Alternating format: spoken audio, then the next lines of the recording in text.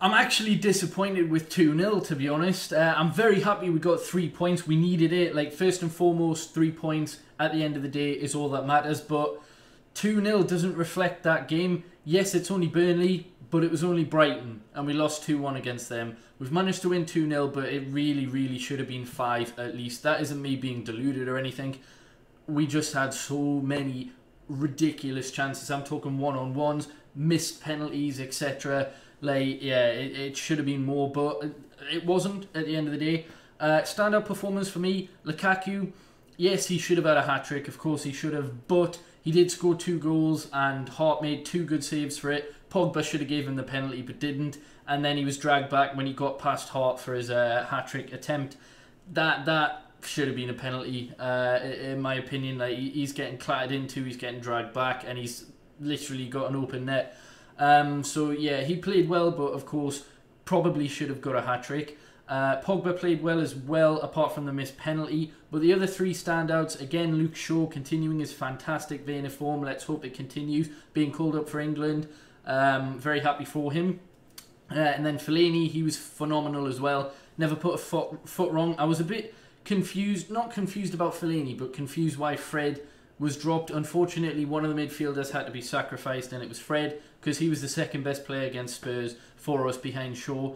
But yeah, Fellaini came in because of his aerial dominance, and to be fair, it worked a treat. Like, every half chance that Burnley had, or like a half cross, a punted ball upfield, Fellaini would drop back in between Lindelof and Smalling and head it. He literally he didn't put a foot wrong. Don't really think he misplaced a pass or anything. Phenomenal performance from Fellaini for these type of games. That is why it was important to keep him. That's why I wanted to keep him, apart from when he pissed around with his contract. That's when I wanted him to go, just because I thought it was a bit disrespectful to the club. But I did see his qualities, and originally obviously wanted him to sign the contract, and he did, after a lot of, well, stupidity, I suppose. But yeah, so he's a good option for these type of games. Don't want him to start every single game though. I'd prefer Fred, you know, someone who's a bit more creative for other games. But these games where there's a lot of aerial battles, Fellaini's perfect for it. And the other player is Alexis, who was brilliant for 60 minutes. Kind of unsure why he was subbed off, to be honest. He was very, very influential in this game. Got a superb assist for Lukaku's first goal, and created a lot of good chances. One of his better games, hopefully, you know, since he's not going to the international break with Chile, it'll be a lot better for him. You know, he can knuckle down and really start to get the ball rolling for Manchester United, because he just hasn't yet. But this is a good start to build on. But yeah, he got subbed off for Rashford, and Rashford looked really good when he came on, you know, for 11 minutes. And then I think it was Phil Bardsley. You know, obviously it's that incident. Bardsley kicks out, the referee didn't even see that, and then Rashford reacts. It's stupid. It is a red for Rashford. I think Bardsley should have got a red as well. John Moss gave him a yellow for his actions after. I don't know if it was like provocative language or something. It was something to do with that wasn't the foul. So for the yellow and that, the yellow on the foul at least, it could even be a red because of the kick out. Probably should have had a red. There were 2 other instances where Burnley could and probably should have had a red. The second being when Lukaku rounded Joe Hart and then was brought down. As I say, yeah, that should be a penalty and a red card. And then the other one is for a deliberate handball where Lukaku is again through one-on-one with Joe Hart. Yes, it's a bit to the left of the box, but not even a free kick was given, which means the referee didn't even see the handball. And contrary to popular opinion, I thought John Moss had a good first 60 minutes, the referee, but after that just accumulated and made decision after decision that was incorrect, unfortunately. But yeah, aside from that, a lot of negatives there. But yeah, as I say, the first goal, brilliant cross from Alexis, nice little header from Lukaku. The second goal is a little bit of a scramble. Yeah, I was trying to remember like the start of it. I think Pogba plays it into Lukaku. Lukaku feeds it to Lingard. It's a deflected shot, and Lukaku's just got that striker's instinct. He's in the right place and just buries it in.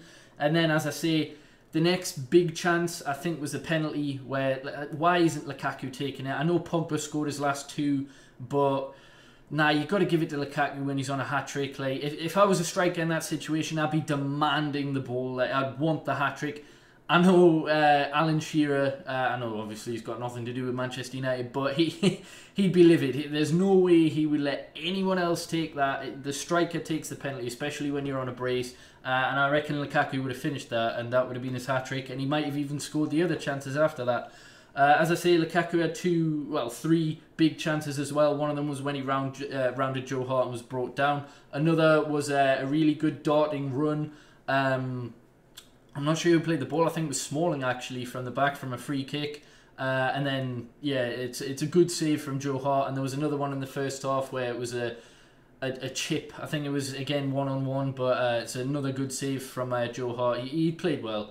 Hart for Burnley. He was about their only good performer really. They sat off. You can tell they've got European fatigue, so we can't really look too much into it. But it's good because it comes off the back of another good performance, but a bad result. Of course, 3-0 against Spurs, you don't want that. A good 60 minutes. We were better for the 90 minutes this game, though, and we actually scored.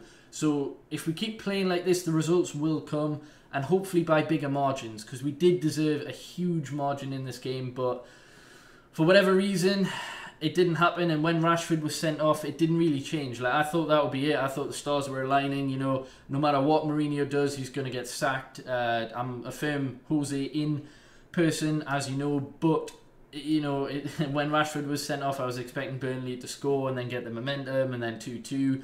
And no matter what Jose did, it would ultimately end in travesty. But it didn't, thankfully. And even with the red card, we still played like we did when Burnley didn't have the man extra. But yeah, it's only Burnley, of course. After the international break, Rashford's got a 3-match ban, but hopefully there's no international injuries and we can just play a settled lineup. I'd bring Fred in for Fellaini for the next game. I don't think we really need him, although he was superb. As I say, fantastic option to have in games like this, but Fred needs to play. We need that Matic, Fred, Pogba midfield. And then, yeah, probably the same forward three, Lingard, Alexis, and Lukaku. I'd bring Bailly back in, though, for Smalling, probably, or Lindelof. Either or. Bailly's our best centre-back. He has to play. So hopefully his exile stops in the next game. And yeah, I've talked about this game far too much for it being a 2-0 against Burnley. But anyway, 3 points in the bag. And let's go straight back after the international break and pick up 3 more. Oh, and the lighting, hey, it's actually decent for a change. Moved into my new place, obviously. Managed to get a lamp there, so there's nice backlight into my front. What's backlight, I think, is what it's called. I studied media and I don't even know. Anyway, I'm rambling, but yeah, hey, I actually have decent lighting.